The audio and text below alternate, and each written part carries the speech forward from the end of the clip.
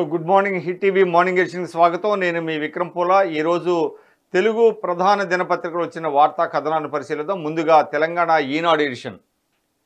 పాలమూరు రంగారెడ్డి ప్రారంభం 16న కృష్ణమ్మకు ప్రత్యేక పూజలతో వెటరన్కు శ్రీకారం చుట్టనున్న ముఖ్యమంత్రి. అదే రోజు భారీ బహిరంగ సభ. 17న కృష్ణా జలాలతో 2 జిల్లాల్లోని ఆలయాల్లో దేవుళ్లకు పాదాభిషేకాలు. నీటిని ఎత్తిపోసే రోజు. దక్షిణ తెలంగాణకు పండుగ రోజు. పథకంపై సమీక్షలో సీఎం కేసీఆర్. ఒక్కో పంపు సామర్థ్యం 3000 క్యూసెక్కులు. సేద్యానికి పగలే కరెంట్ ఇవ్వండి. బొగ్గు విద్యుత్ ఉత్పత్తిని పెంచండి. రాష్ట్రాలకు కేంద్రం ఆదేశాలు. ఆత్మగౌరవం లేకుండా ఎలా పనిచేయాలి? ఎంపీ కోమటిరెడ్డి అసంతృప్తి. బుజ్జగించిన ఠాక్రే సంపత్. ఇక్కడ చూస్తున్నాం, భద్రతా వలయంలోకి ఢిల్లీ. విద్యుత్ వెలుగుల్లో G20 శిఖరాగ్ర సమావేశాలు జరిగే ఢిల్లీలోని ప్రగతి మైదాన ప్రాంగణం. ముందు భాగంలో కొలువుదీరిన 28 అడుగుల ఎత్తు 18 టన్నుల బరువున్న నటరాజ విగ్రహం. 9-10 తేదీలో G20 శిఖరాగ్ర భేటీ. సదస్సు కోసం కట్టుదిట్టమైన చర్యలు. 40,000 మందికి పైగా భద్రతా సిబ్బంది మోహరింపు. ట్రాఫిక్ ఆంక్షలతో పెద్ద ఎత్తున విమానాలు, రైళ్ల రద్దు. భారతీయ సంస్కృతి ప్రతిబింబించేలా ఏర్పాట్లు. ఇక పారిశ్రామిక పార్కుల్లో శీతలీకరణ వసతులు. 1600 కోట్ల పెట్టుబడులకు ముందుకొచ్చిన తబ్రీత్ సంస్థ. రాష్ట్ర ప్రభుత్వంతో చర్చ. కర్బన ఉద్గారాలను తగ్గించడమే లక్ష్యమన్న మంత్రి కేటీఆర్. అధికారంలోకి రాబోతున్నాం, సమన్వయంతో పనిచేయండి. రాష్ట్ర కాంగ్రెస్ నేతలకు కేసీ వేణుగోపాల్ దిశానిర్దేశం. పొత్తు ఖరారుకు సిపిఐ నేత నారాయణతో భేటీ. 35 సీట్లకు ఒక్కొక్క పేరే. మిగతా వాటిలో లోతుగా చర్చించాలని నిర్ణయం. అసంపూర్తిగా కాంగ్రెస్ స్క్రీనింగ్ కమిటీ తొలి భేటీ. ఇవి ఫస్ట్ పేజీలో వచ్చినటువంటి ప్రధాన వార్తలు. ముందుగా పాలమూరు రంగారెడ్డి ప్రారంభం 16న జరగబోతున్నది. ఇది చాలా అత్యంత ప్రతిష్టాత్మకంగా కేసీఆర్ తీసుకుంటున్నారు. ఎందుకంటే పాలమూరు రంగారెడ్డి ఎత్తిపోతల పథకానికి అనేక అడ్డంకులు ఎదురయ్యాయి. ఆ అడ్డంకులన్నింటినీ ఒక్కొక్కటిగా తొలగించుకుంటూ ఎట్టకేలకు ఇటీవల డ్రై రన్ కూడా విజయవంతంగా పూర్తి చేశారు. వెటరన్ కూడా స్టార్ట్ చేశారు. ఇక్కడ వెటరన్కు శ్రీకారం చుట్టనున్న ముఖ్యమంత్రి. కృష్ణమ్మకు ప్రత్యేక పూజలు చేస్తారు ఆ రోజు. అదే రోజు కూడా భారీ బహిరంగ సభ ఉంటుంది. 17న కృష్ణా జలాలతో 2 జిల్లాల్లోని ఆలయాల్లో దేవుళ్లకు పాదాభిషేకాలు చేస్తారు. అంటే ఈ ప్రాజెక్టుని అత్యంత ప్రతిష్టాత్మకంగా తీసుకున్నటువంటి కేసీఆర్ వెటరన్కు స్టార్టింగ్లోనే బహిరంగ సభ చేస్తారు. అదేవిధంగా ప్రత్యేక పూజలు నదీమ తల్లికి. అదేవిధంగా పథకంపై సమీక్ష చేశారు. నిన్న కేసీఆర్ పూర్తి స్థాయిలో సమీక్ష కూడా జరిగారు. అదేవిధంగా ఒక్కో పంపు సామర్థ్యం 3000 క్యూసెక్కులు ఉంది. కాళేశ్వరం పథకంలో ఒక్కొక్కటి 139 మెగావాట్ల సామర్థ్యం గల మోటార్లను ఓ పంపు హౌస్లో అమర్చి నీటిని ఎత్తిపోయిగా. పాలమూరు రంగారెడ్డి ఎత్తిపోతలు ఒక్కొక్కటి 145 మెగావాట్ల సామర్థ్యం గల మోటార్లు వినియోగించారంటూ కూడా ఈ ప్రాజెక్టులో ఏదైతే ఫీచర్స్ ఉన్నాయో, ప్రధానమైనటువంటి అంశాలు ఉన్నాయో వాటిని ఇక్కడ చూస్తున్నాం. ఒక్కొక్క పంపు సామర్థ్యం 3000 క్యూసెక్కులు నీటిని ఎత్తిపోస్తుంది. ఇక సేద్యానికి పగలే కరెంట్ ఇవ్వండి అంటూ బొగ్గు విద్యుత్ ఉత్పత్తిని పెంచండి అంటూ రాష్ట్రాలకు కేంద్రం ఆదేశాలు జారీ చేసింది. దానికి కంటిన్యూషన్ 14 పేజీలో చూద్దాం. ఇక మళ్ళీ రాష్ట్ర కాంగ్రెస్ పార్టీలో అసంతృప్తి గళాలు మళ్ళీ ఎంపీ కోమటిరెడ్డి వెంకటరెడ్డి అసంతృప్తి వ్యక్తం చేశారు. తనకు సిడబ్ల్యూసీలో చోటు లేదు, అదేవిధంగా స్క్రీనింగ్ కమిటీలో చోటు లేదు అనేటువంటి దాని మీద అతను పార్టీకి రాజీనామా చేస్తానంటూ మళ్ళీ అలిగిన నేపథ్యంలో రాష్ట్ర కాంగ్రెస్ వ్యవహారాల ఇన్ఛార్జి మాణిక్రావు ఠాక్రే, అదేవిధంగా సంపత్ కూడా ఇద్దరు కూడా ఆయన్ని బుజ్జగించారు అంటూ కూడా ఒక వార్త వచ్చింది. ఇక కవి గాయకుడు జయరాజ్కు కాళోజీ పురస్కారం లభించింది. మనందరికీ తెలుసు, కవి గాయకుడు జయరాజ్ అద్భుతమైనటువంటి ఒక వాగ్గేయకారుడు. ఆయనకి కాళోజీ పురస్కారం వచ్చింది. ఇక భద్రతా వలయంలోకి ఢిల్లీ. 9-10 తేదీల్లో G20 శిఖరాగ్రకి ఢిల్లీ వేదిక కాబోతుంది. ఇది అత్యంత ప్రతిష్టాత్మకంగా తీసుకుంటున్నటువంటి సదస్సు. ఎందుకంటే దీనికి దేశాధినేతలందరూ కూడా హాజరవుతున్నారు. జో బైడెన్ వస్తున్నాడు, అదేవిధంగా ఇతర దేశాల నేతలు కూడా వస్తున్నారు. అయితే జిన్పింగ్ మాత్రం రావట్లా, చైనా అధ్యక్షుడు. మిగతా ఇటువంటి అత్యంత ప్రతిష్టాత్మకమైనటువంటి ఈ సదస్సుకు ఢిల్లీలో విస్తృతమైనటువంటి భద్రతా ఏర్పాట్లు చేశారు. విమానాలు, రైళ్లు కూడా రద్దు చేశారు. నిన్న దిశానిర్దేశం చేశారు ప్రధానమంత్రి. ఎవరు కూడా వ్యక్తిగతమైనటువంటి కారులో రావద్దు అంటూ మంత్రులు కూడా చెప్పారు. షటిల్ బస్సులను ఉపయోగించుకోవాలి అంటూ కూడా వాళ్ళు సూచించారు. అదేవిధంగా ఎవరికి పడితే వాళ్ళు మాట్లాడొద్దు. ఇండియా కూటమికి సంబంధించి ఏదైతే ఇండియా భారత్కి సంబంధించి పేరు మార్పు ఉన్నదో దానికి ఎవరైతే నిర్దేశిత మంత్రులు ఎవరైతే దానికి జవాబు ఇవ్వాలని పార్టీ ఆదేశించిందో వారే ఇవ్వాలి తప్ప ఇతరులు దాని మీద మాట్లాడద్దంటూ కూడా ఆయన దిశానిర్దేశం చేశారు. దాని కంటిన్యూషన్ లోపల పేజీలో చూద్దాం. నిన్న ఇక పారిశ్రామిక పార్కుల్లో శీతలీకరణ వసతులు అంటూ కూడా ఇక్కడ మనం చూస్తున్నాము. మంత్రి కేటీఆర్ సమక్షంలో అవగాహన ఒప్పందం కుదుర్చుకున్న జేఎస్ రంజన్ తబ్రీత్ సంస్థ సీఈఓ ఖలీద్ అల్ మర్జుకి అంటూ కూడా ఇక్కడ వార్తా కథనం ఇక్కడ ఇచ్చారు. ఇక నిన్న మళ్ళీ కాంగ్రెస్ పార్టీ ఒక సమావేశాన్ని ఏర్పాటు చేసింది. ఇక్కడ మనం చూస్తున్నాము భారీ బహిరంగ సభ ఏర్పాట్లకు సంబంధించి సమీక్ష చేసుకున్నారు. గచ్చిబౌలి క్రీడా మైదానం వివరాలను కాంగ్రెస్ కార్యదర్శి కేసీ వేణుగోపాల్ వివరిస్తున్న రేవంత్ పక్కన ఠాక్రే ఉన్నారు. సమన్వయంతో పనిచేయండి, మనందరూ రాష్ట్ర కాంగ్రెస్ అధికారంలోకి రాబోతున్నది తెలంగాణలో అంటూ కూడా కేసీ వేణుగోపాల్ దిశానిర్దేశం చేశారు. పొత్తు ఖరారుకు సిపిఐతో పొత్తు ఖరారుకు నారాయణతో కలిసి ఆయన ప్రాథమికంగా చర్చించినట్టుగా వార్తా కథనాలు వచ్చినాయి. కంటిన్యూషన్ లోపల పేజీలో చూద్దాం. అదేవిధంగా 35 సీట్లకు ఒక్కొక్క పేరే కాంగ్రెస్ స్క్రీనింగ్ కమిటీ తొలి భేటీ అయింది. మిగతా వాటిపై లోతుగా చర్చించాలని కూడా ఒక నిర్ణయం తీసుకున్నారు. సెకండ్ పేజ్ ఇది. ఇక కొత్త సివిల్ ఎస్ఐల శిక్షణకు సర్వం సిద్ధం అంటూ కూడా పోలీస్ అకాడమీలో 16 నుంచి ప్రారంభమవుతుంది. ఎవరైతే సివిల్ ఎస్ఐలు ఎంపిక అయ్యారో వాళ్ళందరికీ కూడా శిక్షణ ప్రారంభిస్తారంటూ కూడా వార్తా కథనం. అదేవిధంగా ఇక్కడ మనం చూస్తున్నాం సామాజిక మాధ్యమ పోస్టులపై విస్తృతంగా నిఘా పెట్టమని హోంమంత్రి మహమ్మద్ అలీ పోలీస్ అధికారులకు దిశానిర్దేశం చేశారు. ఇక్కడ సమీక్ష నిర్వహిస్తున్నారు. సమీక్షా సమావేశంలో మాట్లాడుతున్న హోంమంత్రి మహమ్మద్ అలీ చిత్రంలో హోంశాఖ ముఖ్య కార్యదర్శి doctor Jitender, DGP Anjani Kumar, police కమిషనర్లు DS Chauhan, CV Anand, Stephen Ravindra వారందరితో ఉన్నారు. ఎవరైతే సోషల్ మీడియాలో పోస్టులు వస్తున్నాయో ముఖ్యంగా మతాలను రెచ్చగొట్టే విధంగా అదేవిధంగా వ్యక్తులను దూషించే విధంగా పోస్టులు వచ్చే దాని మీద దృష్టి పెట్టాలంటూ కూడా ఆయన దిశానిర్దేశం చేశారు. ఇక విజృంభిస్తున్న డెంగీ అంటూ కూడా వర్షాకాలంలో దోమలు విజృంభిస్తున్నాయి. ముఖ్యంగా ప్రాణాంతకమైనటువంటి డెంగీ ఇక్కడ మనం చూస్తున్నాము. ఒక ఊహ చిత్రం కూడా ఇచ్చారు. దోమలు కొడితే బ్లడ్ ఏ విధంగా లాగుతున్నది అనేది. భారీగా వస్తున్న కేసులు వస్తున్నాయి. ప్రభుత్వ ఆసుపత్రులకు పెరుగుతున్న తాకిడి. ఖమ్మం జిల్లాలో బుధవారం ఒక్కరోజే 14 కేసులు నమోదయ్యాయంటూ కూడా వేశారు. దీని మీద అందరూ కూడా అప్రమత్తంగా ఉండాల్సిన అవసరం ఉంది. ఇక తెలంగాణ ఫింగర్ ప్రింట్ బ్యూరోకు జాతీయ స్థాయిలో 26 ర్యాంకులు లభించాయి. ఇది ఫస్ట్ పేజ్ కంటిన్యూషన్. కవి గాయకుడు జయరాజ్కు కాళోజీ పురస్కారం. సింగరేణిలో 232 మెగావాట్ల సౌర విద్యుత్ ప్లాంట్లు అంటూ కూడా సీఎండీ తెలిపారు. గురుకుల పోస్టులకు స్లాట్ విధానం సిద్ధమవుతున్నటువంటి కార్యాచరణ. ఒకసారి చెప్తే 22 భాషల్లోకి తర్జుమా. డిగ్రీ పీజీ విద్యార్థులకు డిజిటల్ పాఠాలు. స్పీచ్ ట్రాన్స్లేషన్ సాఫ్ట్వేర్ రూపకల్పనలో IITH ఇది వస్తుంది. ఒకసారి చెప్తే ఆటోమేటిక్గా 22 భాషల్లోకి ట్రాన్స్లేట్ అవటం అనేటువంటిది ఒక సాఫ్ట్వేర్ రూపొందిస్తున్నారంటూ కూడా వచ్చింది. అదేవిధంగా కృత్రిమ మేధ సాఫ్ట్వేర్ 2 సెకండ్లో ఒక భాషలో ఆచార్యులు చెప్పిన పాఠం ఇతర భాషలోకి అనువాదం అయ్యేలా ప్రత్యేక సాఫ్ట్వేర్ను రూపొందించారు. అది 4 దశల్లో 2 సెకండ్లో అనువదిస్తుందంటూ కూడా చెప్పారు. దీనివల్ల చాలా అనూహ్యమైనటువంటి ఫలితాలు వచ్చేటువంటి అవకాశం ఉంది. డిజిటల్ పాఠాల భవిష్యత్ అంటూ కూడా ప్రొఫెసర్ రాజీవ్ సంగల్ IIT హైదరాబాద్కు చెందినటువంటి రాజీవ్ సంగల్ పేర్కొన్నారు. ఇక కాంగ్రెస్కి సంబంధించిన వార్త. అధికారంలోకి రాబోతున్నామంటూ కేసీ వేణుగోపాల్ నిన్న కాంగ్రెస్ నేతలకు దిశానిర్దేశం చేశారు. ఇది చాలా కీలకమైనటువంటి సమయం కనుక కాంగ్రెస్ నేతలందరూ సమన్వయంతో పనిచేయాలంటూ కూడా వారు చెప్పారు. వేణుగోపాల్తో సిపిఐ నారాయణ భేటీ అయ్యారు. ఎందుకంటే ఇటీవల మనం చూసాము సిపిఐ సిపిఎం బారాసాతో తెగదెంపులు చేసుకొని బయటకు వచ్చింది. కాంగ్రెస్తో పొత్తుకు సిద్ధమని వారు ప్రకటించారు. ఆ నేపథ్యంలో సిపిఐ నారాయణతో కేసీ వేణుగోపాల్ భేటీ అయ్యారు. సిపిఐ జాతీయ కార్యదర్శి నారాయణ బుధవారం రాత్రి తాజ్ కృష్ణ హోటల్లో వేణుగోపాల్ రేవంత్ తదితరులతో చర్చించారు. వచ్చే ఎన్నికల్లో పొత్తు పెట్టుకుంటే వామపక్షాలకు ఎన్ని సీట్లు ఇవ్వాలనే అంశంపై చర్చ జరిగినట్లు సమాచారం. ఇక తుక్కుగూడలో బహిరంగ సభకు అవకాశం అంటూ కూడా ఈ నెల 15న బహిరంగ సభ నిర్వహణకు మైదానం ఎంపిక చేయడానికి కాంగ్రెస్ సీనియర్ నేతలు హైదరాబాద్లో విస్తృతంగా పర్యటించారు. సభకు సికింద్రాబాద్లోని పరేడ్ గ్రౌండ్ ఇవ్వాలని రాష్ట్ర ప్రభుత్వానికి నెల 2న కాంగ్రెస్ పార్టీ దరఖాస్తు ఇచ్చింది. అదే రోజు భాజపా కార్యక్రమం ఉండటంతో తమకు ఎవరేమోనని అనుమానించారు. మైదానం ఎంపిక చేయడానికి బుధవారం ఢిల్లీ నుంచి పార్టీ జాతీయ ప్రధాన కార్యదర్శి కేసీ వేణుగోపాల్ హైదరాబాద్ వచ్చారు. ఆయనకి శంషాబాద్ విమానంలో రాష్ట్ర నేతలు ఘన స్వాగతం పలికారు. అనంతరం వేణుగోపాల్ రాష్ట్ర ముఖ్య నేతలతో కలిసి సాయంత్రం 5 నుంచి 8 గంటల వరకు వివిధ మైదానాలను పరిశీలించారు. గచ్చిబౌలిలోని క్రీడా మైదానం లక్షల సంఖ్యలో వచ్చి జనానికి సరిపోదని భావించారు.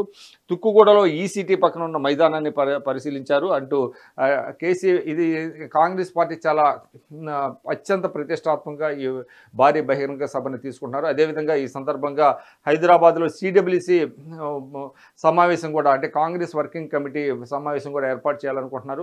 అందువల్ల ఏదైతే లక్షల సంఖ్యలో పెట్టేటువంటి మైదానాలు ఉన్నాయో వాటిని నిన్న కేసీ వేణుగోపాల్తో సహా రేవంత్ రెడ్డి తదితరులందరూ కూడా వెళ్ళి పరిశీలించారంటూ కూడా అక్కడ వార్త వచ్చింది. ఇక కర్ణాటకలో హామీలను అమలు చేయలేక కాంగ్రెస్ అభాసు పాలవుతుందంటూ మంత్రి హరీష్ రావు ఎద్దేవా చేశారు. బారాసలో చేరిన నాయకులతో మంత్రి హరీష్ రావు, చిత్రంలో రాష్ట్ర చేనేత అభివృద్ధి సంస్థ చైర్మన్ చింతా ప్రభాకర్ కూడా ఇక్కడ ఉన్నారు. చింతా ప్రభాకర్ అయినా ఇక ఆత్మగౌరవం లేకుండా ఎలా పనిచేయాలంటూ కూడా నిన్న కోమటిరెడ్డి వెంకటరెడ్డి అలిగారు. అలిగినటువంటి కోమటిరెడ్డి వెంకటరెడ్డితో మాణిక్రావు ఠాక్రే ఆయన్ని బుజ్జగించడానికి మాట్లాడారంటూ కూడా వచ్చింది. ఎంపీ కోమటిరెడ్డి అసంతృప్తి, బుజ్జగించిన ఠాక్రే సంపత్. ఇక గద్వాల ఎమ్మెల్యేగా డీకే అరుణ పేరుతో గెజెట్ ముద్రణ. ఇక ఎప్పుడైతే కేంద్ర ఎన్నికల సంఘం సూచించిందో రాష్ట్ర అసెంబ్లీ కార్యదర్శికి ఆమె ఎమ్మెల్యేగా అంటే గుర్తించండి అంటూ ఎప్పుడైతే సందేశం ఇచ్చిందో దాంతో గద్వాల ఎమ్మెల్యేగా డీకే అరుణ పేరుతో గెజెట్ను ముద్రణ చేశారంటూ కూడా వార్త. ఇక్కడ అదేవిధంగా హైకోర్టు కూడా తీర్పిచ్చింది. ఈ నేపథ్యంలో గద్వాల ఎమ్మెల్యేగా డీకే అరుణ నియమితులయ్యారంటూ కూడా గెజెట్ ముద్రించింది. ఇక బారాసాన్ని వేడనున్న మాజీ ఎమ్మెల్యే అంటూ కూడా క్వశ్చన్ మార్క్ పెట్టారు. మానకొండూరు మాజీ ఎమ్మెల్యే, నాటి కాంగ్రెస్ ప్రభుత్వంలో విప్గా పనిచేసిన ఆరేపల్లి మోహన్ బారాసాన్ని వేడనున్నట్లు ప్రచారం సాగుతోంది. ఆ లేఖలో మహిళా బిల్లు ప్రస్తావన ఏదంటూ కూడా ట్విట్టర్లో సోనియాను ప్రశ్నించిన ఎమ్మెల్సీ కవిత, పార్లమెంటు ప్రత్యేక సమావేశంలో చర్చించడానికి 9 అంశాలను ప్రతిపాదిస్తూ ప్రధాని మోడీకి Congress parliamentary party chairperson Sonia Gandhi రాసిన లేఖలో మహిళా రిజర్వేషన్ బిల్ అంశం లేకపోవటాన్ని భారత ఎమ్మెల్సీ కల్వకుంట్ల కవిత తప్పుపట్టారు. అంటే సోనియా గాంధీ ఒక లేఖ రాసింది, ప్రత్యేక సమావేశాల్లో 9 అంశాలను తీసుకోండి అంటూ కూడా కేంద్ర ప్రభుత్వానికి ఆమె లేఖ రాసింది. ఆ లేఖలో మహిళా బిల్లు గురించి ఎందుకు ప్రస్తావించలేదంటూ కూడా కల్వకుంట్ల కవిత సోనియా గాంధీని ప్రశ్నించారంటూ కూడా ఇక్కడ వార్త చూస్తున్నాం. ఏపీలో కరెంటు తెగలపై దుస్తులు ఆరేసుకుంటున్నారు అంటూ కూడా మంత్రి ఎర్రబెల్లి దయాకర్రావు ఒక ప్రకటన చేశారు. ఎందుకంటే అక్కడ కరెంటు కోతలు విపరీతంగా ఉన్నాయి అంటూ కూడా ఆయన సర్కాస్టిక్గా కామెంట్ చేశారు. కేసీఆర్ మూడోసారి సీఎం కావాలని ఎర్రవల్లి నుంచి యాదాద్రికి పాదయాత్ర నిర్వహించారు. డీసీసీబీ డైరెక్టర్ అంజిరెడ్డి తదితరులు, ఎమ్మెల్సీ యాదవరెడ్డి కూడా. భాజపా టికెట్ల కోసం మూడో రోజు 306 మంది దరఖాస్తు చేసుకున్నారు. ఇక ఉదయనిధిని బర్తరఫ్ చేయాలంటూ కూడా ప్రకాష్ జావదేకర్ డిమాండ్ చేశారు హైదరాబాద్లో.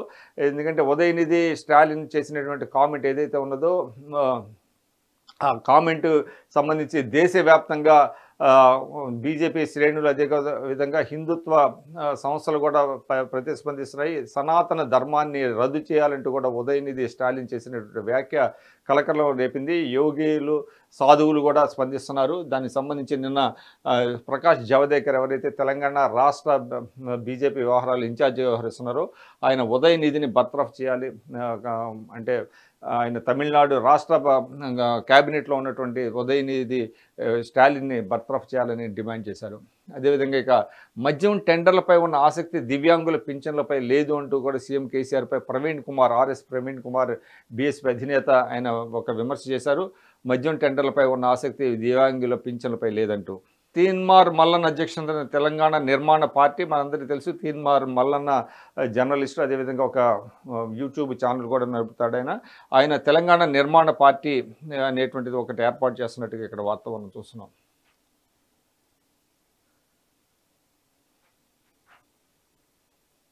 ఇక ఇది ఎడిటోరియల్. ఇండియా భారత్ రెండు ఒకటే, కానీ ఇండియాని ఇప్పుడు అధికారికంగా ఆ పదాన్ని తీసి భారత్ అనే పదాన్ని చేర్చడాన్ని జరుగుతున్నటువంటి ప్రయత్నాలపై ఈనాడు ఒక ఎడిటోరియల్ రాసింది. ఎందుకంటే సడన్గా అందరికీ సర్ప్రైజ్ ఇచ్చే విధంగా భారత్ అనే పదాన్ని తీసుకొచ్చింది. ప్రెసిడెంట్ ఆఫ్ ఇండియా అంటాం, ప్రెసిడెంట్ ఆఫ్ భారత్ అని పేరిట ఆహ్వానాలు పలికారు G20 ఆహ్వాన పత్రాల్లో. అక్కడి నుంచి కలకలం మొదలైంది. దాని మీద రకరకాలుగా అంటే స్పందనలు, ప్రతిస్పందనలు వస్తున్నాయి. అదేవిధంగా రాజ్యాంగ సభలో దాని గురించినటువంటి ప్రస్తావనలు ఉన్నాయంటూ కూడా గత చరిత్రలో ఏం జరిగింది అనే దానికి కూడా మీడియా ఆ వార్తలన్నీ కూడా వెలికితీస్తున్నాయి. అయితే రాజ్యాంగం ప్రకారం ఇండియా అనేటువంటిది, భారత్ అనేటువంటిది లేదు, ఇండియా అనేది ఉందంటూ కూడా కాంగ్రెస్ నేతలు వ్యాఖ్యానిస్తున్నారు. ఈ నేపథ్యంలో ఈనాడు ఎడిటోరియల్ ఇండియా భారత్ అనే దాని మీద ఎడిటోరియల్ రాసింది. ఇక విశ్వ కుటుంబంగా ముందడుగు అంటూ G20 సదస్సుకు సంబంధించి 9-10 తేదీల్లో ఢిల్లీలో జరుగుతున్నటువంటి G20ని అత్యంత ప్రతిష్టాత్మకంగా భారత్ తీసుకుంటుంది. ఎందుకంటే 2 రోజుల పాటు ఈ సదస్సు జరుగుతుంది. ఈ సదస్సుకు దేశ విదేశాల నుంచి అనేక మంది ప్రముఖులు, ముఖ్యంగా జో బైడెన్, అమెరికా అధ్యక్షుడు జో బైడెన్ కూడా హాజరవుతున్నారు. దానికి సంబంధించి నరేంద్ర మోడీ వసుధైవ కుటుంబకం ఈ రెండు పదాల్లోని నిగూఢమైన తాత్వికత ఇమిడి ఉంది. దీని అర్థం ఈ ప్రపంచమే ఒక కుటుంబం, సరిహద్దులు, భాషా భేదాలు, భావజాలాలకు అతీతంగా అందరం ఒకే విశ్వ కుటుంబంగా పురోగమించడానికి ఈ భావన తోడ్పడుతుంది. భారత G20 అధ్యక్షతన మానవుడు కేంద్రంగా అభివృద్ధి అన్నది ప్రధాన నినాదంగా ముందుకొచ్చింది. ఒకే ధరణిగా ప్రపంచం అభివృద్ధికి మనం ఏకతాటిపైకి వస్తాం. ఒకే కుటుంబంగా అభివృద్ధి చెందడంలో మనమందరం ఒకరికొకరుగా అండగా నిలుస్తాం. పరస్పరం అనుసంధానితమైన ప్రస్తుత ప్రపంచంలో అందరూ కలిసికట్టుగా ముందుకు సాగడం ప్రధాన అంశం అంటూ కూడా ఒక వ్యాసం రాశారు ప్రధానమంత్రి. G20 వేదికగా ప్రధానమంత్రి అంటే భారత్ ఇస్తున్నటువంటి ఏదైతే ఆతిథ్యం ఇస్తున్నదో ఆ సందర్భంగా ప్రపంచం అంతా ఒకటే కుటుంబం, వసుధైవ కుటుంబం అని భారత్లో ఒక నానుడి ఉంది. దాన్ని ఆయన ప్రస్తావిస్తూ ఈ వ్యాసాన్ని రాశారు. ఇక one earth, one family, one future, ఇది కూడా దాని థీమ్. ఇది G20 థీమ్ మనం చూస్తే వన్ ఎర్త్, ఒకటే భూమి, ఒకటే కుటుంబం, ఒకటే భవిష్యత్తు అంటూ కూడా ఒక వెల్కమ్ అంటూ కూడా ఈ G20 సదస్సు వేదికకి సంబంధించి ఇక్కడ వెల్కమ్ చెప్తూ ఇక్కడ రాశారు G20 ఇండియా అనేటువంటిది. ఇక జన్యు సమాచారానికి కావాలి భద్రత అంటూ కూడా ఇక్కడ వ్యాసం. ఇది పండంటి ఆరోగ్యానికి జన్యు సమాచారం ఎంతగానో తోడ్పడుతుందని ఆధునిక పరిశోధనలు ధీమా కల్పిస్తున్నాయి. క్యాన్సర్ వంటి రుగ్మతలకు రోగులను బట్టి చికిత్స అందించడానికి సమాచారం కీలకమవుతుంది. కొందరు ఈ డేటాను స్వార్థ ప్రయోజనాలకు వినియోగిస్తుండటం ప్రమాదకరంగా పరిగణిస్తుందంటూ కూడా ఒక వ్యాసం ఉంది. అదేవిధంగా ఈరోజు కృష్ణాష్టమి, ఆ సందర్భంగా ఆనంద గోవిందం అంటూ కూడా అంతర్యామి వార్త. ఇక భారత సంతతి నేతకు సింగపూర్ పట్టం కట్టారు ధర్మన్ షణ్ముగరత్నం. ఇటీవల ఆయన సింగపూర్ అధ్యక్ష ఎన్నికల్లో తీవ్ర ఆసక్తి రేకెత్తించాయి. భారత సంతతికి చెందిన సింగపూర్ మాజీ ఉప ప్రధాని 66 ఏళ్ల ధర్మన్ షణ్ముగరత్నం 70.4% ఓట్లతో నూతన అధ్యక్షుడిగా ఎన్నికయ్యారు. దానికి సంబంధించినటువంటి వ్యాసం ఇది. సిటీ పేజీలో పాలమూరు రంగారెడ్డి ప్రారంభం 16న ఫస్ట్ పేజీ కంటిన్యూషన్. నిన్న సుదీర్ఘమైనటువంటి ఒక సమీక్షా సమావేశానికి సీఎం కేసీఆర్ నిర్వహించారు. ఆ సందర్భంగా మంత్రులు, ఉన్నతాధికారులు, సలహాదారులు, అక్కడ మనంతా చూస్తున్నాము సిఎస్ శాంతికుమారి, అదేవిధంగా ఇటీవల మంత్రిగా ప్రమాణ స్వీకారం చేసిన పట్నం మహేందర్ రెడ్డి అందరూ కూడా ఉన్నారు. పాలమూరు రంగారెడ్డి ఎత్తిపోతల, ఎందుకంటే పాలమూరు రంగారెడ్డి రెండు జిల్లాలకు చెందినటువంటి ప్రజాప్రతినిధులు, మంత్రులు కూడా ఈ సమీక్షా సమావేశంలో హాజరయ్యారు. పాలమూరు రంగారెడ్డి ఎత్తిపోతల పథకంపై సమీక్షలో మాట్లాడుతున్న సీఎం కేసీఆర్ పక్కన మంత్రులు సబితా ఇంద్రారెడ్డి, శ్రీనివాస్ గౌడ్, నిరంజన్ రెడ్డి, పట్నం మహేందర్ రెడ్డి, ప్రభుత్వ ప్రధాన కార్యదర్శి శాంతికుమారి. ఇక అదేవిధంగా కాలువల నిర్మాణానికి కూడా టెండర్లు పిలవండి అంటూ కూడా ఆయన అధికారులను ఆదేశించారు. ఇక ఎస్ఐండ్ భూముల బదలాయింపు చట్ట సవరణపై హైకోర్టు నోటీసులు, విచారణ 2 వారాలకు వాయిదా. ఇక ఎలాంటి వాతావరణాన్నైనా తట్టుకునే వంగడాలను రూపొందించాలి, G20 దేశాల సాంకేతిక సదస్సు పిలుపు. ఇక్కడ మనం ఇంకొక వార్త చూస్తున్నాం. ఇక అరచేతిలో ప్రాణాలంటూ కూడా ఇక్కడ ఏటా వర్షాకాలంలో గ్రామస్తులకు వాగు కష్టాలు తప్పడం లేదు. కుమరం భీం ఆసిఫాబాద్ జిల్లా కెరమేరి మండలం లక్మాపూర్ గ్రామానికి చెందిన రాఠోడ్ కృష్ణ సుజాత దంపతులకు చెందిన 2 ఏళ్ల కుమార్తె 2 రోజులుగా జ్వరంతో బాధపడుతుంది. మండల కేంద్రానికి రావాలంటే గ్రామ సమీపంలోని వాగు దాటాల్సిందే. 2 రోజులుగా వర్షం కురుస్తుండటంతో వాగులో వరద ప్రవాహం పెరిగింది. బుధవారం చిన్నారిని ఆసుపత్రికి తీసుకెళ్లేందుకు తల్లిదండ్రులు పడరాని కష్టం పడ్డారు. వారు దేవుడిపైనే భారం వేసి అరచేతిలో ప్రాణాలు పెట్టుకుని గ్రామానికి చెందిన ఓ వ్యక్తి సహాయంతో చిన్నారిని ఇలా వాగు దాటించి ఆసుపత్రిలో చికిత్స చేయించారంటూ కూడా ఈ వాగు సంబంధించి పైకెత్తి చిన్నారిని పైకి తీసి చేతులతో ఎత్తుకొని తీసుకెళ్తున్నటువంటి వార్తా కథనాన్ని ఇక్కడ మనం చూస్తున్నాం. ఇక జంట జలాశయాల్లోకి కొనసాగుతున్న వరద, భారీ వర్షాల కారణంగా జంట జలాశయాల్లోకి హిమాయత్ సాగర్, ఉస్మాన్ సాగర్లోకి భారీ ఎత్తున వరద నీరు వచ్చి చేరుతోంది. ఇక భద్రతా వలయంలోకి ఢిల్లీ. ఇక వేదిక ఎదుట నటరాజ విగ్రహాన్ని ఏర్పాటు చేశారు. G20 అది ఒక ఆకర్షణీయంగా ఉండేటువంటి అవకాశం ఉంది. G20 శిఖరాగ్ర సదస్సు వేదిక ఎదుట దేశ సంప్రదాయానికి ప్రతీకగా నిలిచే 28 అడుగుల ఎత్తైన నటరాజ విగ్రహాన్ని ఏర్పాటు చేశారు. ఈ విగ్రహ విశిష్టతను కొనియాడుతూ ప్రధాని మోడీ ట్వీట్ చేశారు. ఇది భారత్కు ఉన్న గొప్ప చరిత్ర, సంస్కృతికి సంబంధించిన అంశాలకు మరింత జీవం పోస్తుంది.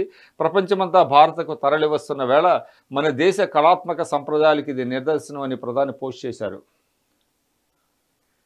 ఇక నిన్న కాంగ్రెస్ పార్టీకి సంబంధించినటువంటి సమావేశం ఇక్కడ 35 సీట్లకు ఒక్కొక్క పేరే వచ్చింది. మిగతా వాటిపై లోతైన చర్చకు అవకాశం. మరోసారి సమావేశం కావాలని కాంగ్రెస్ స్క్రీనింగ్ కమిటీ, ఇది కాంగ్రెస్ స్క్రీనింగ్ కమిటీ అంటే అభ్యర్థుల వడపోత కి సంబంధించి స్క్రీనింగ్ చేస్తున్నారు. ఆ సభ్యులందరూ కూడా హాజరయ్యారు. బట్టి విక్రమార్క, అదేవిధంగా ఠాక్రే, రేవంత్ రెడ్డి తదితరులందరూ కూడా ఈ స్క్రీనింగ్ కమిటీల సభ్యులు.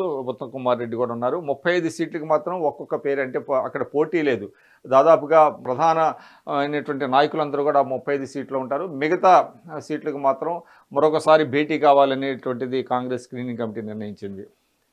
ఇక పారిశ్రామిక పార్కుల్లో శీతలీకరణ వసతులు అంటూ కూడా ఏదైతే నిన్న ఒక ఒప్పందం కుదుర్చుకున్నారో కేటీఆర్ నేతృత్వంలో, దానికి సంబంధించిన వార్త ఇక్కడ.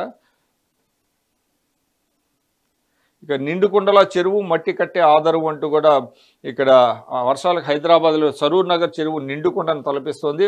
చుట్టూ భారీగా జనావాసాలు ఏర్పడని ఇప్పటికీ మట్టి కట్టే ఆధారంగా ఉంది. భారీ వర్షాలు కొనసాగితే చెరువు ఉప్పొంగే ప్రమాదం ఉంది. గట్ల పటిష్టానికి చర్యలు తీసుకోవాలని స్థానికులు కోరుతున్నారంటూ ఇక్కడ అంతా కూడా మట్టి కట్టే ఉంది అంటూ కూడా సరూర్ నగర్ చెరువు గురించి ఇక్కడ ఒక ఫోటో వేశారు. ఇక ఛాంపియన్, ఇది స్పోర్ట్స్ పేజీ. పాక్ అలవోకగా నిన్న బంగ్లాదేశ్తో జరిగినటువంటి సూపర్ 4లో మొదటి మ్యాచ్, తొలి మ్యాచ్ని పాక్ అలవోకగా గెలుచుకోగలిగింది. సొంత గడ్డపై పాకిస్తాన్ జూలు విధిల్చింది. Asia cup one day tourney super 4 దశను ఆ జట్టు ఘన విజయంతో ఆరంభించింది. బౌలింగ్, బ్యాటింగ్లో తిరుగులేని ఆధిపత్యం చెలాయించిన పాక్ బంగ్లాదేశ్ను అలవోకగా ఓడించింది. సూపర్ ఫామ్లో ఉన్న హరీష్ రవూఫ్ బంగ్లా పతనాన్ని శాసిస్తే ఇమాముల్ రిజ్వాన్ చక్కటి ఇన్నింగ్స్తో జట్టును గెలిపించారంటూ కూడా ఇక్కడ వార్త మనం చూస్తున్నాం. రవూఫ్ 4 వికెట్లు తీశాడు, 19 పరుగులు ఇచ్చి. ఇక ఆసియా టీటీలో కాంస్యమే అంటూ కూడా ఒక ఆసియా టేబుల్ టెన్నిస్ ఛాంపియన్షిప్లో భారత పురుషుల జట్టు కాంస్య పథకం సరిపెట్టుకుంది. ఇక సెమీస్లో జోకోవిచ్ ప్రవేశించాడు. యుఎస్ ఓపెన్లో జోకోవిచ్ బోపన్న జోడీ ముందంజ, భారత్ చెందినటువంటి బోపన్న జోడీ కూడా ముందంజ వేసింది అంటూ కూడా ఇక్కడ వార్త. ఇక సాత్విక్ జోడీ ఓటమి, వరుస విజయాలతో జోరు మీద ఉన్నటువంటి సాత్విక్ జోడీ ఇటీవల మళ్ళీ పరాజయాల బాట పట్టింది. తాజాగా చైనా ఓపెన్ ప్రపంచ టూర్ సూపర్ 1000 టోర్నీలో భారత పోరాటం ముగిసింది. మొదటి రోజు సింగిల్స్ ఆటగాళ్లంతా తొలి రౌండ్లోనే నిష్క్రమించగా బుధవారం డబుల్స్ క్రీడాకారులు అదే బాట పట్టారు. ఇక కులదీప్ తిరిగి వచ్చాడు ఇలా అంటూ కూడా భారత్ ప్రపంచ కప్ వన్డే టీంలో స్థానం సంపాదించినటువంటి కులదీప్ మళ్ళీ జట్టులోకి పునరాగమనం చేశాడు. ఈ విధంగా తిరిగి వచ్చాడంటూ కూడా అతని మీద ఒక వార్తా కథనం ఇచ్చారు. ఇక గాయాలున్న ప్రపంచ కప్ జట్టులో ఆసీస్ బృందంలో Cummins, Smith, Stark, Maxwell. Australia కూడా తమ వన్డే క్రికెట్ జట్టును ప్రపంచ కప్ కోసం జట్టును ప్రకటించింది. ఆ జట్టులో కమిన్స్ ఉన్నాడు, స్మిత్ ఉన్నాడు, స్టార్క్ ఉన్నాడు, మ్యాక్స్వెల్ కూడా ఉన్నారు. ఇక సూపర్ 4కు లంకలో ఏర్పాట్లు. సూపర్ 4 మ్యాచ్లకి లంక ఆతిథ్యం ఇస్తున్నటువంటి పరిస్థితి మనకు తెలుసు. దానికి సంబంధించి వర్షంతో ఇబ్బందులు ఎదుర్కొంటున్న ఆసియా కప్ నిర్వాహకులకు శ్రీలంక వాతావరణ శాఖ శుభవార్త అందించింది. ఈ నెల 9 తర్వాత వాతావరణం మెరుగవనున్నదని డైరెక్టర్ జనరల్ అతుల కరుణ నాయకే తెలిపారంటూ కూడా వచ్చింది. ఎందుకంటే శ్రీలంకలో భారత్ పాక్ మ్యాచ్లు జరగబోతున్నాయి. వచ్చే మ్యాచ్లన్నీ కూడా చాలా కీలకంగా ఉంటాయి. శ్రీలంకతో జరుగుతుంది, అదేవిధంగా పాకిస్తాన్, బంగ్లాదేశ్తో కూడా ఇండియా తలబడబోతుంది. ఇక్కడ రేపటి నుంచి అమ్మకానికి 4 లక్షల టికెట్లు. ప్రపంచ కప్ టికెట్ల కోసం ఉన్న భారీ డిమాండ్ని అర్థం చేసుకున్న బీసీసీఐ తర్వాత దశలో 4 లక్షల టికెట్ల అమ్మకానికి పెట్టనున్నట్టు తెలిసింది అంటూ ఒక వార్త. పాక్ మమ్మల్ని బాగా చూసుకుంది అంటూ కూడా పాకిస్తాన్లో లభించిన ఆప్యాయత, స్నేహపూర్వక ఆదరణ తమకు ఆనందాన్ని ఇచ్చిందని బీసీసీఐ అధ్యక్షుడు రోజర్ బిన్నీ తెలిపారు. రోజర్ బిన్నీ బీసీసీఐ అధ్యక్షుడిగా ఉన్నారు. ఇక టాప్ 3లో గిల్ ఉన్నాడు. కౌంటీ క్రికెట్గా చాహల్, ప్రపంచ కప్లో స్థానం కోల్పోయినటువంటి చాహల్ కొంత ఊరట లభించింది. అతను కౌంటీకి సైన్ చేశాడు. వన్డే ప్రపంచ జట్టులో చోటు దక్కని భారత leg spinner Yuzvendra Chahal county cricket ఆడనున్నారు. ఇక ఫిక్సింగ్ ఆరోపణలపై సేనా నాయకే అరెస్టు. ఇది శ్రీలంక మాజీ క్రికెటర్ సేనా నాయకే. కివీస్ మళ్లీ కొట్టింది. ఇంగ్లాండ్తో T20 సిరీస్ 2-2తో సమానం చేసుకుంది. ఇక ఇది వసుంధర, ఆ 20 నిమిషాలు ఊపిరి బిగబెట్టామంటూ కూడా ఎంవి రూప ఇస్రో శాస్త్రవేత్త ఆమె 20 నిమిషాల పాటు అంటే గగనతలంలోకి వెళ్ళేంత వరకు కూడా చంద్రయాన్ 3 సంబంధించినటువంటి వార్త. ఇస్రో ఏదైనా ఉపగ్రహాన్ని అంతరిక్షంలోకి పంపుతోందంటే ఆసక్తిగా ఎదురు చూస్తాం. విజయవంతంగా లాంచ్ అయిందని తెలిసాక సంతోషించి ఊరుకుంటాం. కానీ అక్కడి నుంచే ఎంవి రూప తన పనిని మొదలు పెడతారు. మంగళయాన్, ఓషన్ షాట్ వంటి ఉపగ్రహాల పనితీరును విశ్లేషించిన ఆమె చంద్రయాన్ 3కి డిప్యూటీ ప్రాజెక్ట్ డైరెక్టర్గా పనిచేశారు అంటూ కూడా ఇక్కడ వార్తా కథనం ఆమెకు సంబంధించినటువంటి ఒక స్ఫూర్తిదాయకమైనటువంటి కథనాన్ని ఇచ్చారు. ఈరోజు మనకు తెలుసు, ఈరోజు కృష్ణాష్టమి సందర్భంగా కన్నయ్య జీవితం మనకు పాఠం అంటూ కూడా ఇక్కడ ఒక వార్తా కథనం. అదేవిధంగా మొక్కలకు గంజి పెడదామా అంటూ కూడా ఒక వార్త ఇంట్రెస్టింగ్గా ఉంది. చిట్కాలు వెనకకు నడవటం మంచిదే అంటూ కూడా, వాకింగ్ ముందుకే కాదు వెనక్కి నడవటం వల్ల కూడా ఆరోగ్యపరంగా ఎన్నో ఉపయోగాలు ఉన్నాయంటూ కూడా ఒక వార్త.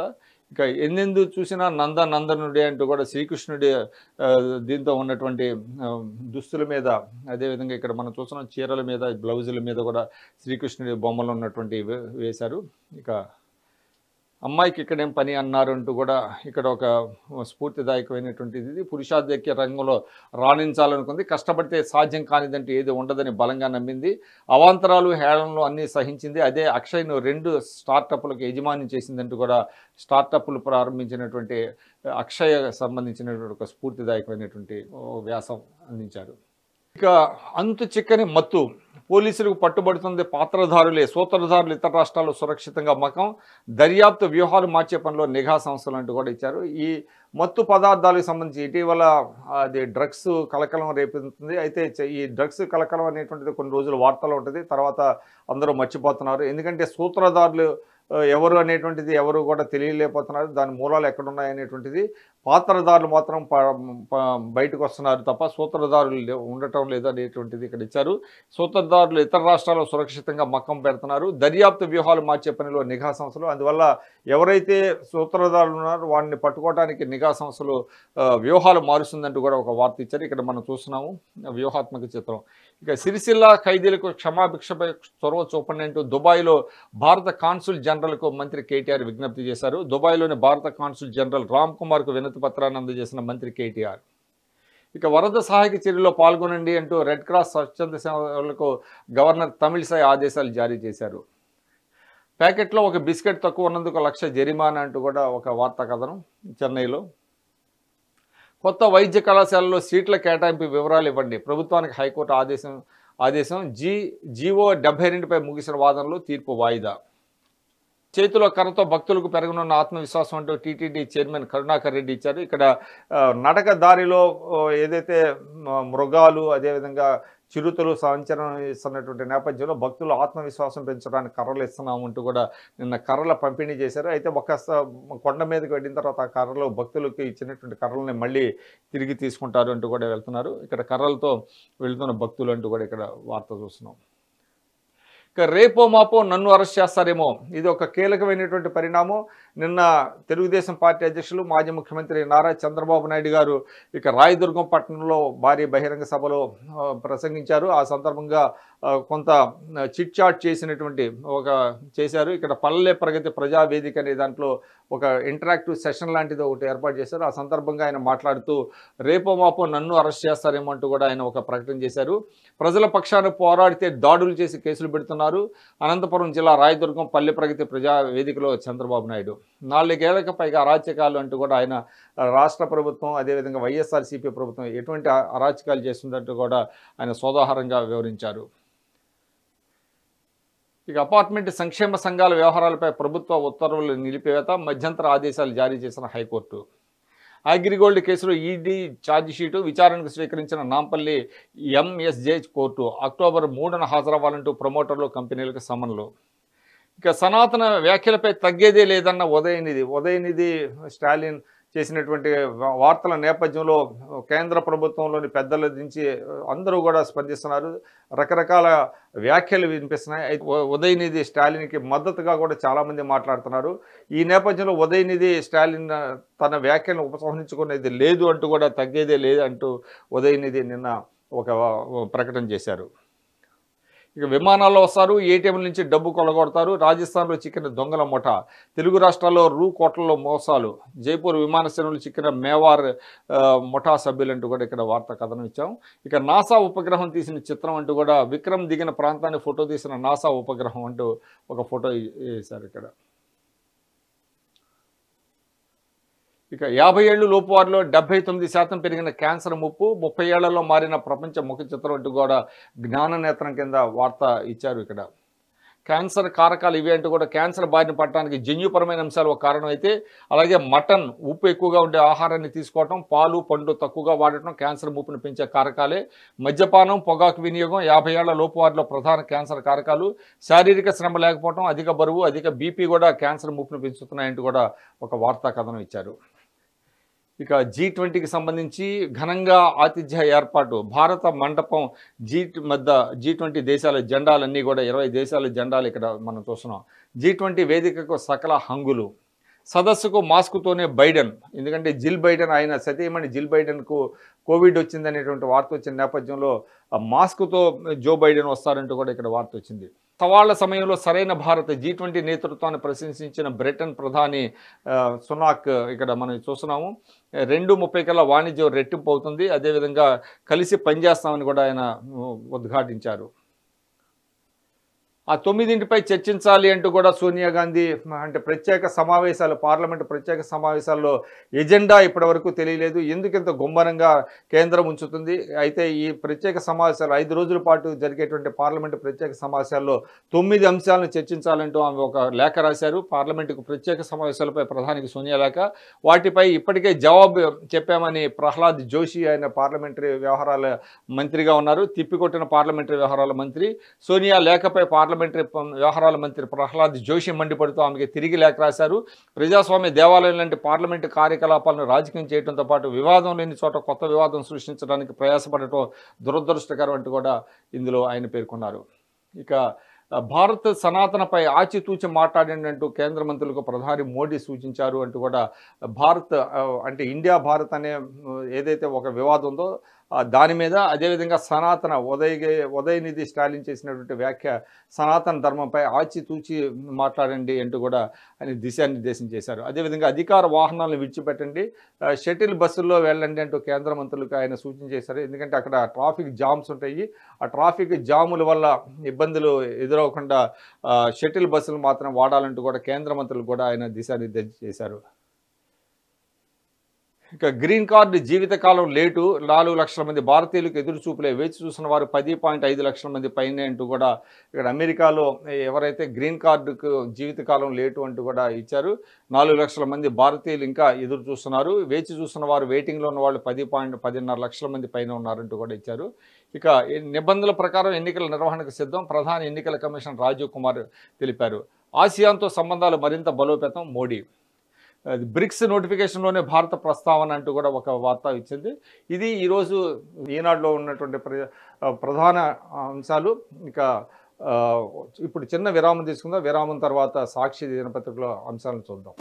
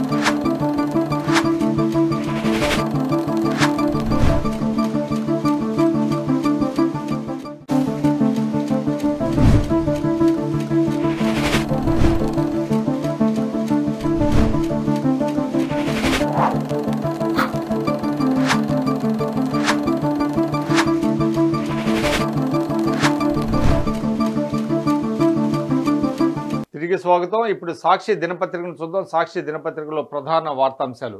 పాక్ సులువుగా సూపర్ 4 మ్యాచ్లో బంగ్లాదేశ్పై పాకిస్తాన్ జట్టు విజయం. పెట్రోల్ డీజిల్ ధర రెక్కలు 2023లో మొదటిసారి $90 పైకి క్రూడ్. ఆ 9 అంశాలపై చర్చించండి. పార్లమెంట్ సమావేశంలో మణిపూర్ హింస తదితర 9 కీలకాంశాలపై చర్చించాలని ప్రధానికి కాంగ్రెస్ నేత సోనియా లేఖ రాశారు. ఉదయనిధిపై కేసు నమోదు. మత విశ్వాసాలకు భంగం కలిగించినందుకు డీఎంకే నేత ఉదయనిధి, కాంగ్రెస్ నేత ప్రియాంక ఖర్గేపై యూపీలో కేసు నమోదైంది. ఐఐటి మండిలో ర్యాగింగ్ ఘటన. ఐఐటి మండిలో జూనియర్ను ర్యాగింగ్ చేసిన 10 మంది సీనియర్ విద్యార్థులను యాజమాన్యం సస్పెండ్ చేసింది. రికార్డుతో సెమీస్లోకి జోకోవిచ్. Serbia star జోకోవిచ్ US open సెమీస్లోకి దూసుకెళ్లాడు. కెరీర్లో 47వసారి గ్రాండ్ స్లామ్ సెమీస్ బర్త్ దక్కించుకున్నాడు. ఇక ఎక్కడి దొంగలు అక్కడే అడ్డంగా దొరికి అరెస్ట్ చేస్తారేమోనంటూ బాబు కొత్త మంత్రం. ఐటీ నోటీసులపై అవినీతి వ్యవహారంపై గప్చిప్. ఐటీ శాఖ సాక్ష్యాధారాలతో సహా నోటీసులు ఇచ్చిన బుకాయింపు. పదే వాళ్ళ అధికారాన్ని ప్రశ్నిస్తూ అవినీతిపై మాత్రం మాట్లాడిన తీరు. పైపెచ్చు నన్ను అరెస్ట్ చేస్తారంటూ కార్యకర్తలు రెచ్చగొట్టే యత్నం. తద్వారా శాంతి భద్రతల సమస్యలు సృష్టించాలనేది ప్రణాళిక. నిర్మాణ కాంట్రాక్టులు, స్కిల్ స్కామ్లు అడ్డంగా దొరికిన టీడీపీ నేత. 2 చోట్ల ఒకటే నెట్వర్క్. చంద్రబాబు ఇంటికి ముడుపులు చేర్చిన వారే అంటూ అదొక వార్త. ఇక దొంగతనం చేసి దబాయింప అంటూ కూడా ఇక్కడ ఇచ్చారు. అరెస్టు, 10 ఏళ్ల జైలు. ప్రజాప్రాతినిధ్యం చట్టం ప్రకారం ఎలాంటి పదవులు చేపట్టకుండా బాబుపై అనర్హత వేడి పడుతుంది అంటూ ఆర్థిక రాజకీయ విశ్లేషకుడు బిఎస్ రాంబాబు తెలిపారు. ఇంకా వియంకుల వారి భూ విందు అంటూ కూడా ఒక వార్తా కథనం. నారాయణ గంట అసైన్డ్ దందాలో బడుగులే సమిధులు.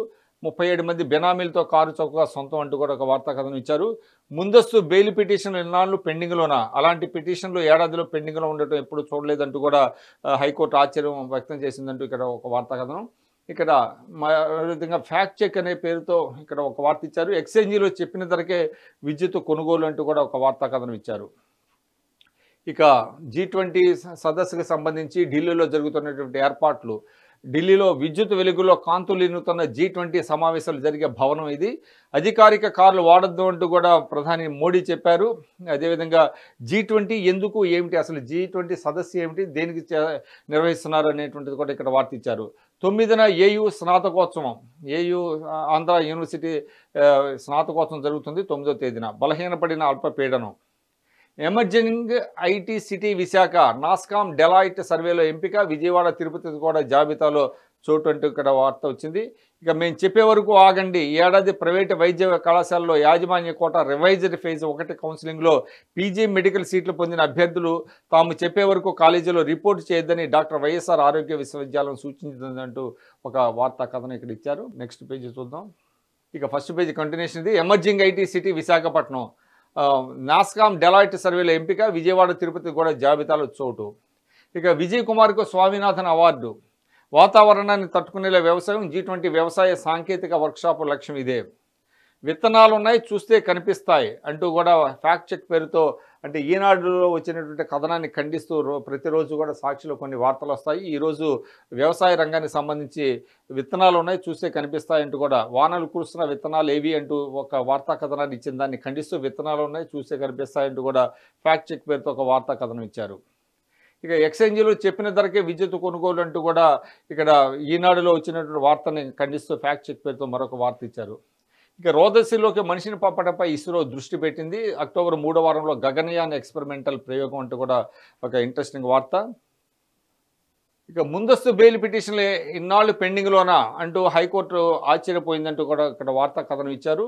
అదేవిధంగా వైఎస్ జగన్పై హత్యాయత్నం కేసు విచారణ 20కి వాయిదా పడింది.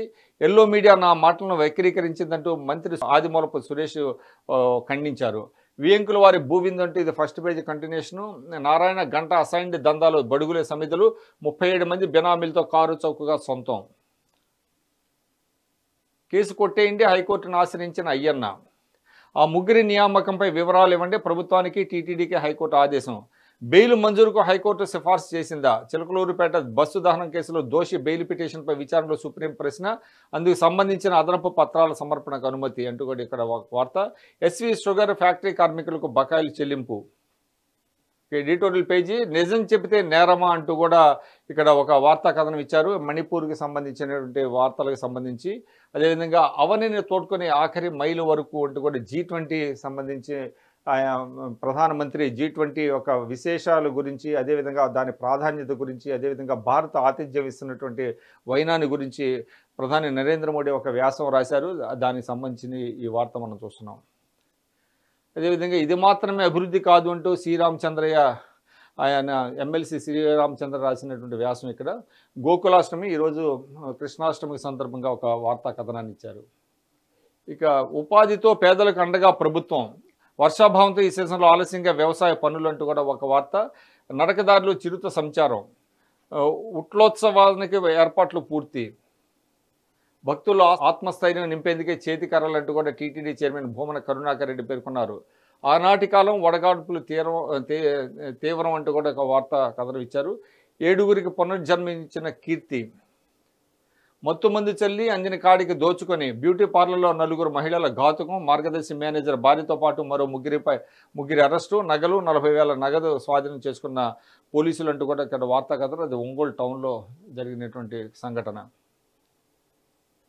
G20 ఎందుకు, ఏమిటి, అసలు G20 అంటే ఏంటి, ఎందుకు జరుగుతుంది అంటే కూడా ఒక వార్తా కథనం ఇచ్చారు ఇక్కడ. G20 సదస్సుకు సర్వం సిద్ధం అంటూ కూడా ఇక్కడ వార్తా కథనం. ఈసారి సదస్సుకు ఎవరెవరు వస్తున్నారు? అమెరికా అధ్యక్షుడు బైడెన్, కెనడా ప్రధాని ట్రూడో, ఆస్ట్రేలియా ప్రధాని అల్బనీస్, అదేవిధంగా చైనా తరఫున లీ కియాంగ్, ఎందుకంటే జిన్పింగ్ రావటం లేదు. బ్రిటన్ ప్రధాని రిషి సునాక్ వస్తున్నారు. ఫ్రాన్స్ అధ్యక్షుడు మేక్రాన్, అదేవిధంగా రాని వారు ఎవరంటే ఆహ్వానం అందని కారణంగా ఉక్రెయిన్ అధ్యక్షుడు జెలెన్స్కీ రావట్లేదు. సౌదీ అరేబియా, దక్షిణాఫ్రికా, Mexico, Japan, Italy, Germany, Indonesia, Brazil, Argentina అగ్రనేతలు సదస్సుగా రావట్లేదు అంటూ ఇక్కడ పేర్కొన్నారు. అదేవిధంగా ఇక్కడ భారత మూలాలు నాకెంతో గర్వకారణం అంటూ రిషి సునాక్ చెప్పినటువంటి వార్త. బ్రిటన్ ప్రధాని. ఇక సిటీ పేజీలు ఇవి. ఇక రౌండప్లో అరెస్టు, 10 ఏళ్ల జైలు. చంద్రబాబు నాయుడు గారి కేసులో ఆయన అరెస్ట్ చేయొచ్చు, 10 ఏళ్ల జైలు శిక్షించే అవకాశం ఉందంటూ కూడా ఒక రాజకీయ విశ్లేషకుడు రాంబాబు అందించినటువంటి కథనం ఇది. భారీ వర్షంతో అమరావతికి రాకపోకల బంద్, జల దిగ్భంగంలో రాజధాని రహదారులు. ఇక్కడ ఎక్కడి దొంగలు అక్కడే అంటూ ఫస్ట్ పేజీ కంటిన్యూషన్ ఇది. దీని మీద రాశారు. దమ్ముంటే బాబుకి ఇచ్చిన ఐటీ నోటీసులపై స్పందించంటూ రామోజీకి మంత్రి కాకాణి సవాలు. ఐటీ నోటీసులకు ఎవరైనా సమాధానం చెప్పాల్సిందే, సిబిఐ మాజీ జేడీ లక్ష్మీనారాయణ. దొంగతనం చేసి దబాయింప. నిన్న సజ్జల రామకృష్ణారెడ్డి ఒక ప్రెస్ కాన్ఫరెన్స్ పెట్టారు. ఆ సందర్భంగా ఆయన ఐటీ నోటీసులతో చంద్రబాబు అవినీతి బండారం బట్టబయలు, విచారణకు సహకరించుకుంటే అరెస్ట్ చేయడం ఖాయం అంటూ ఆయన ఒక వ్యాఖ్య చేశారు. ఇక జనంపై టీడీపీ దండయాత్ర, ఉనికి కోసం దాడులే లక్ష్యంగా లోకేష్ పాదయాత్ర. భీమవరంలో ప్రజలపై వైఎస్ఆర్సీపీ శ్రేణులపై రాళ్ల దాడి, ప్రజల ఇళ్లలోకి చొరబడి మరీ దాడులు, మహిళలు వృద్ధులను సైతం కనికరించిన వైనం. ఆ 3 పోలీసులు సహా 16 మందికి గాయాలు. గాయపడ్డ వారిని పరామర్శించిన మండలి చైర్మన్ కొయ్యే మోషన్ రాజు. ప్రభుత్వం చూస్తూ ఊరుకోదు, ఉప ముఖ్యమంత్రి కొట్టు సత్యనారాయణ. ఇక్కడ చూస్తున్నాము, ఇవన్నీ కూడా ఫొటోస్ అన్నీ కూడా వేశారు. రక్తపాతంతో లబ్ధి పొందాలని కుట్రంటూ కూడా ఇక్కడ కొట్టు సత్యనారాయణ ఆరోపించారు. ఇక కవ్విద్దాం, రెచ్చగొడతాం, వెలవెలబోతున్న యువగాళం కోసం టీడీపీ విధ్వంసకర వ్యూహం, గొడవల ద్వారా ప్రజల దృష్టిలో పడేందుకు ప్రయత్నాలు అంటూ కూడా ఒక వార్తా కథనం.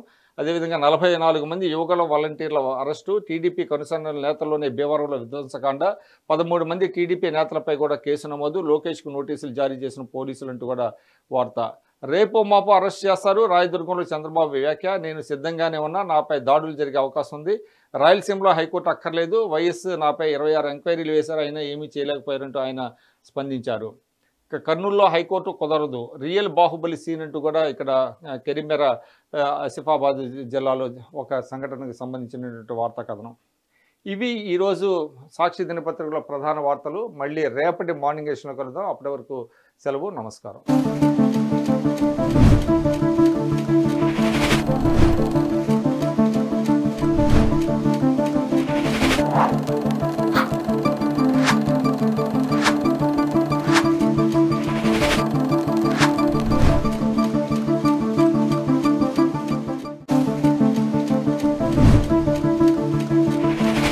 Hit TV app, all the success for their launch. Please download the app. Download the Hit TV app now. Please download the app now. Please download the app now. Please download the app now. Download the app now.